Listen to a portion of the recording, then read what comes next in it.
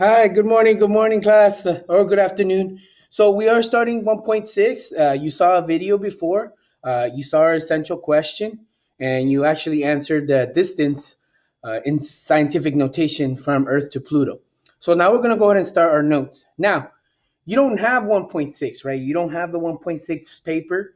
Uh, I didn't ask you to come to school and get it. We're not doing that anymore. You're actually going to make your own notes. So if you have a notebook, go ahead and get it out. Okay, take out your notebook. Okay, or if you just have regular paper, go ahead and take out regular paper, and you're gonna start from here.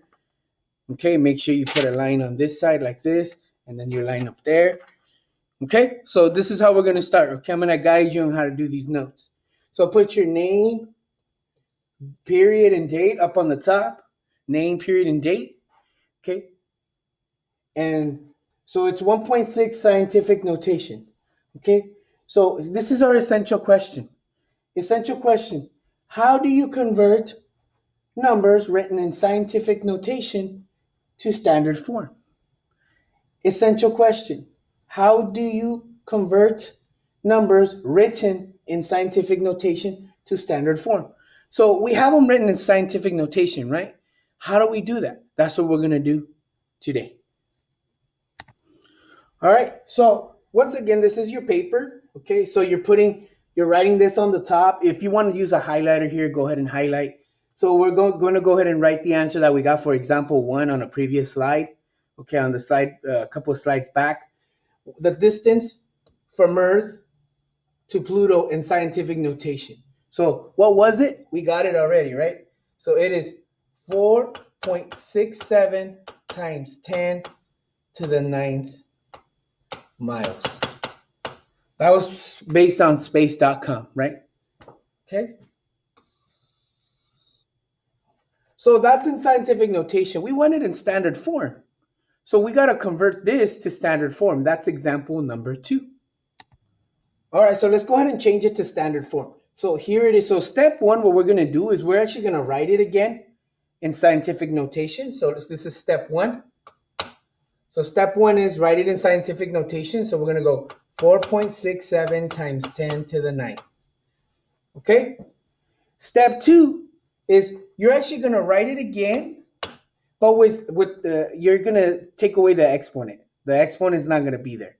So it's just going to be 4.67. Okay? That's step 2. After you do that, then you look at the exponent. If the exponent is positive, then you're going to move to the right. If the exponent is negative, you're going to move to the left. So step 3. So we're going to move the decimal. In this case, we're going to move the decimal to the right 9 times. So we're going to go ahead and go 4.67. And we're going to draw little arches under there, little arcs. So here we go. 9 times this way. 1, 2, 3, 4, 5, 6, 7, 8, 9. There it is. So now we put 0, 0, 0, 0, 0, 0, 0. And now let's rewrite it so it makes it a little better. So we're going to have 4, 6, 7, 0, 0, 0, 0, 0, 0. 1, 2, 3, 4, 5, 6, 7. That's it. Okay. So now you put your commas. So here it is, miles. We just converted. We went from scientific notation to standard form. Here, here, here, here. All right. Now, what you're going to do now is you're going to go ahead and, take a picture of all this and post it on the next slide.